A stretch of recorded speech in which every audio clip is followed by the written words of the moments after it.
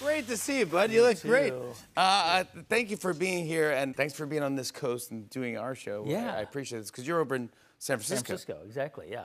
But you were telling me that you've been testing out these driverless cars?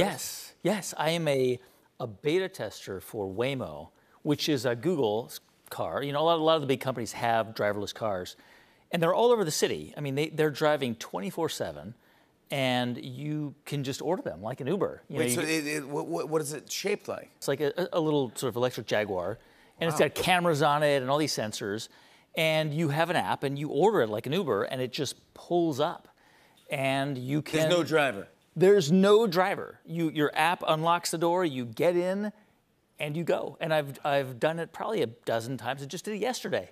Wow. Yeah. And you're not scared? You know, it's a little weird at the beginning. I mean, the first time I got in, you're sort of thinking like the scene in the Fast and Furious. You know, the cars are like dropping out of the parking lot, and you know, like somebody remotely controlling it.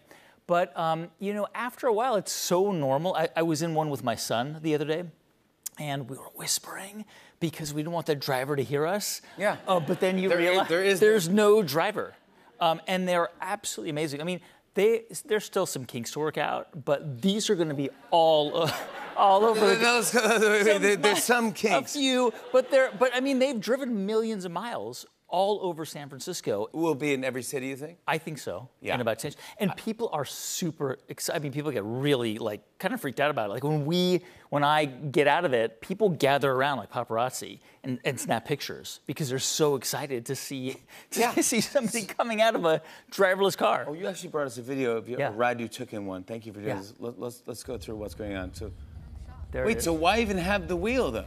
Yeah, I know. That scares me a little bit. I don't want to see that. Yeah. There it is. Oh, no, this is terrible. This is it. I'm in the back seat. Yeah. No. Yeah.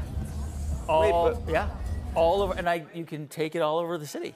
Anywhere in San Francisco. No, see, if I was designing this thing, I'll talk to Google. We'll figure it out. If I was designing that, I would get rid of the whole wheel, get rid of the passenger seat. I don't want to see the seat. No, right. What's that do for me? That's right. See a wheel, that's frightening. Yeah, exactly. I just want to be in You just want the thing, right? I want to be in like the Las Vegas sphere almost. Yeah. I didn't want to look out the window, and I want to be in Paris. That's coming.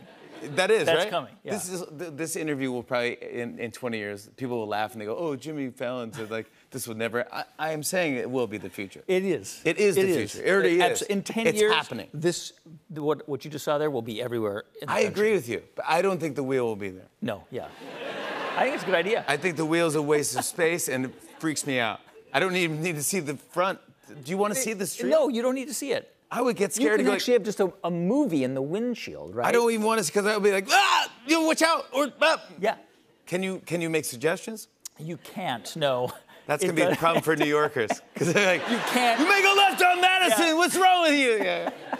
Yeah, that's gonna be one thing. New York's gonna have a different thing. Yeah. You have a lot of jobs. You do a great job at all of your jobs.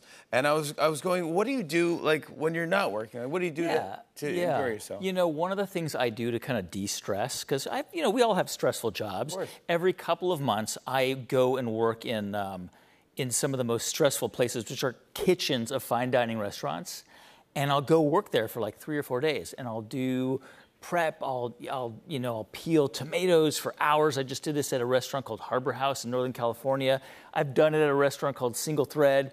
But this is you just go and prep food for hours and just peel tomatoes. This is kind of a zen. And what happens when you peel the tomatoes? They just go into a soup? Yeah, it's just sliced in half, and it's a little tomato on a plate of other things. Like people who eat the food wouldn't know that somebody spent an hour, stuffing shishito peppers or just, so it gives you a little appreciation for those things. You go, hey, someone did this for an hour. And it's really hard work, but there's something very centering about it because it's this repetitive job, and it makes me feel like I'm stepping out of my world for a few days. These are like probably Michelin stars. These are Michelin star chefs, yeah. Have you ever cooked for a Michelin star chef? I have. Yeah, I have. I've cooked for our friend Daniel. Daniel whom? Yeah. I love him. He's amazing. You cooked for Daniel? I made him a sandwich. It was a sandwich.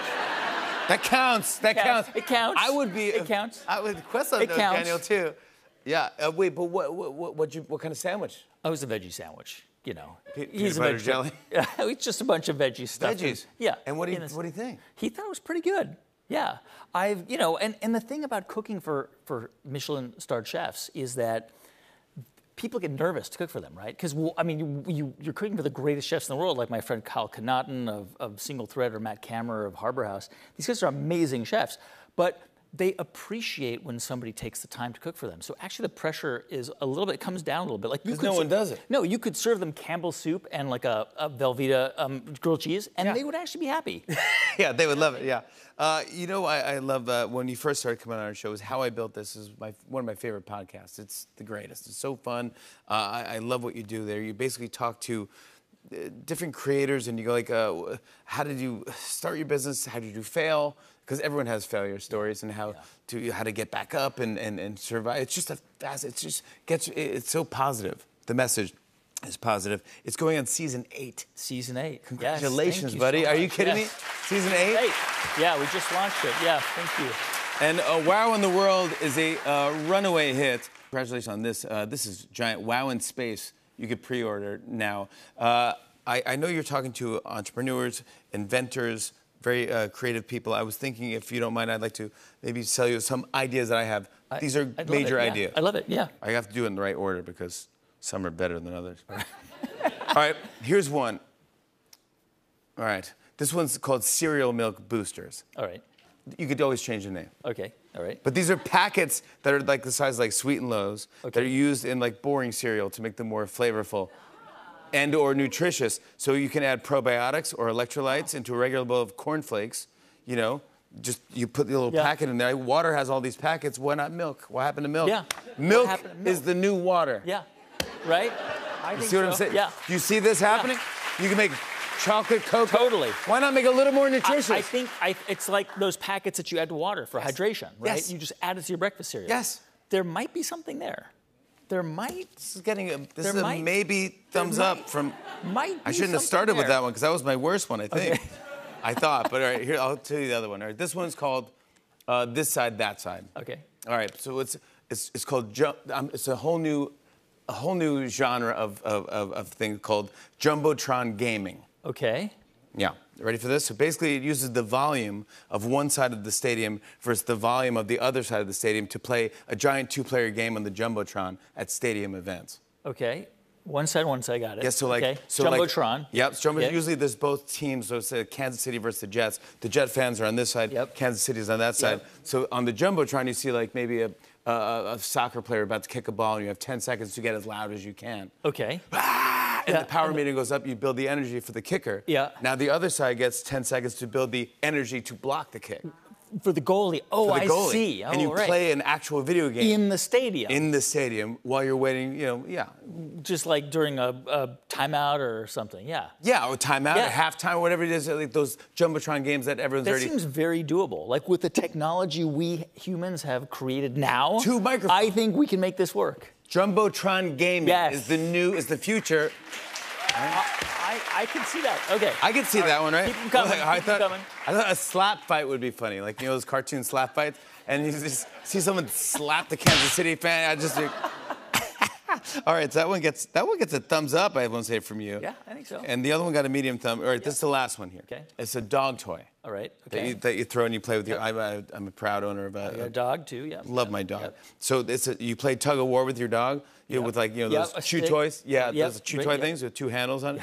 But the fun catch here is the toy looks like 2 pieces of grilled cheese split in half, and the dog and the owner stretching the cheese of the sandwich. Oh yeah. So it's like stretchy cheese in the middle. So it looks like you're both pulling on either a slice of pizza or a grilled cheese. You're both holding half of a grilled cheese sandwich, and it's called Fetch and Stretch. That's pretty good. That's pretty good. What do you think? So, all right, thumbs up on that one, or no? I think so. Yeah, I think there's something there. I think there's something there. Audience, cereal milk boosters? Jumbotron gaming? Fetch and Stretch? Yeah. That's it. It happened right here. Come on, buddy. You're always the best. Guy Raz, everybody. Wow in the World, Wow in Space is available for pre-order now.